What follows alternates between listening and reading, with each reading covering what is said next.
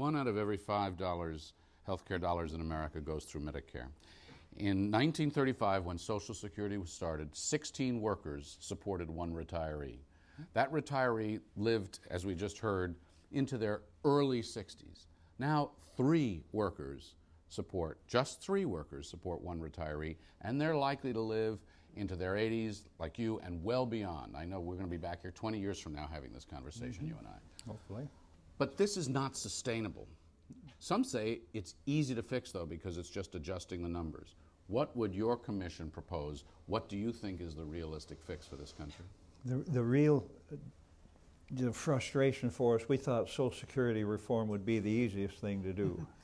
We really did, because of the situation, and your figures are absolutely correct, but the life expectancy now is 78.1, and in 4 years it'll be 80. And this baby had retirement age of 65 when the life expectancy was 63. I mean, there's a reason why it worked for such a while, but let me tell you, it is 900 billion negative cash flow in the next 10 years. 900 billion. And people are saying, what happened to the 2.6 trillion that they stole? They didn't steal anything. You mean the trust fund? Yeah, the reserves were there, and it said in the law, then you put in gilt-edged treasury bills, and you took the money and used it. And whenever they need the money, they give it to the federal government to get the money to pay. In May of 2010, there wasn't enough coming in to pay out. They took those babies and they paid. But your bottom line here is we just can't afford this. Well, what we did, you asked what we did. We said we'll give the lowest 20% of people 125% of poverty. That costs money. We said we'll give the upper 80 to 85 an extra percent per year. That takes money too. And then we played with the bend points. That's inside baseball, but the wealthier will pay more than the other. Because right now you have a cutoff at about 110,000. Well, we'll raise that to 190, and people are talking about taking it off. That wouldn't cause me heartburn, but I've heard guys say, well, if they take it off, I'll just quit working so hard. Those people are real patriots, so we want to keep track of them. and then we did an extraordinary thing. Don't forget, the Social Security retirement age will be 67 in the year 2027. And don't forget that... And that was from the 1983 that's Social Security in the fix. law. Right. And so we said, let's take the retirement age to 68 by the year 2050. And the AARP said, how will old people ever be able to prepare for that? Let me tell you, if they can't prepare for it, they got rock for brains. I mean, for the God's sake. And this is serious business. This is dead serious. Yeah, but here's what they say, and not to pick a fight, but let's have at it here for a minute. Fight. Okay, they say but what they say is it's easy to say that people live longer, but they still age. If you're a lineman or you're doing heavy work, you may not be able to do that. We never touched that. We left that exactly where it is.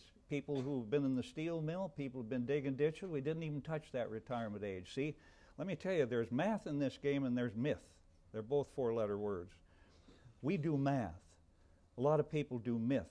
And thank God you use facts. Because let me tell you, everybody's entitled to their own opinion, but nobody's entitled to their own facts. And that was Moynihan's view. But let me tell you, the stuff you have to wade through when you've got Grover Norquist pumping stuff into the machine, and who the says AARP, no taxes, no increases under any conditions, and sign he's here. He's wandering the earth in his white robes trying to pull that one off.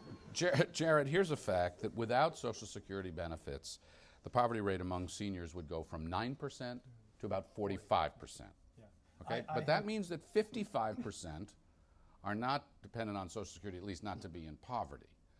It means that rich people are collecting Social Security. It means that Warren Buffett and Bill Gates in his time will collect Social Security. Should they? They should collect some, but why? Because the universality of the program is actually, I think, one of its great attributes. Do you agree with that everybody should always get Social Security? I don't. Well, it's in your plan.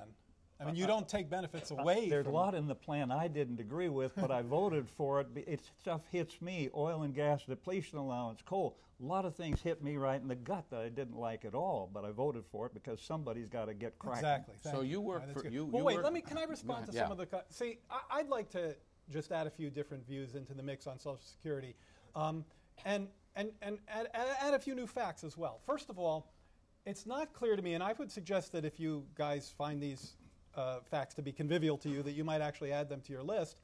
I don't believe there was I'm not aware of anywhere where anyone said anything about these programs should not get this large. In your introduction, you said something no one ever expected. Well, you think that people anticipated in 1935 that we would be living to 80 years old? You think that people anticipated? I don't know what they anticipated, well, but they didn't anticipate in 1935 that there would be a baby boom because it hadn't happened yet. There's no way to anticipate now what the population is going to look like 75 years from now, but we're building those anticipations and forecasts into our views on this.